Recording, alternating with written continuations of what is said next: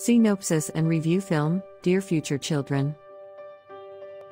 Dear Future Children follows Rayen, a Chilean activist protesting social inequality, Hilda, a Ugandan environmentalist and founder of environmental group Fridays for Future, and Pepper, a Hong Kong protester against the Chinese government.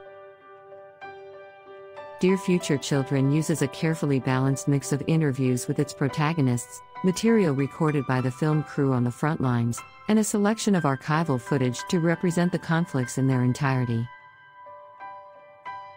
This multimodal approach results in a presentation that is aesthetically arresting and continuously entertaining, giving these three women's essential tales the attention they deserve. The film explores activism along a number of compelling axes, representing both the necessity and the danger around the world, and bringing to light its effects on the world at large and on smaller communities.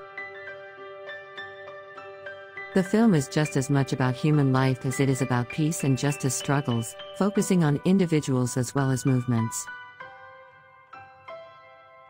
The show also emphasizes how societal and political apathy may stymie equality movements, pushing the audience and inspiring them to follow in the footsteps of the activists shown.